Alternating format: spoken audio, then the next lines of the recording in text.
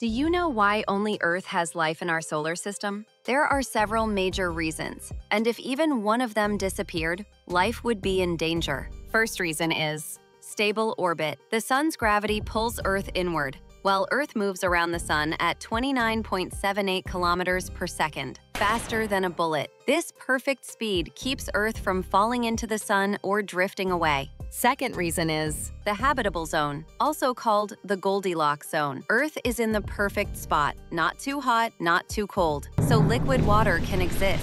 Third one is atmosphere.